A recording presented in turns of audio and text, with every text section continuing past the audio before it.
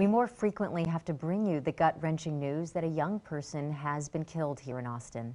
The Austin Police Department tells me youth homicides involving children ages 0 to 19 were higher in 2021, with homicides among youth ages 10 to 19 rising the most.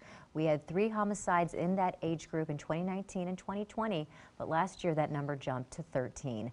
The majority of these cases include suspects who are arrested. Now tonight I spoke to a lieutenant who has been with APD for 25 years. He says the department is aware of the concerning rise in teenage violence. He says it's mostly other teens with guns killing their peers. 8 of the 13 homicides that occurred in 2021 involved a suspect that was in that same age category.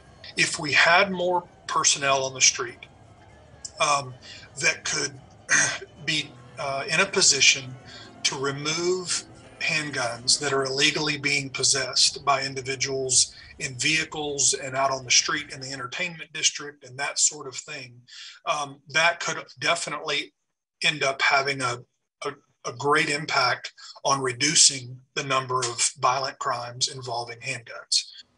Lieutenant Bailey tells me the pandemic may have also played a role in the uptick in violent behavior, with more teenagers attending class virtually without the structure of the classroom. He says the department is committed to working on lowering the amount of violent crimes amongst our youth.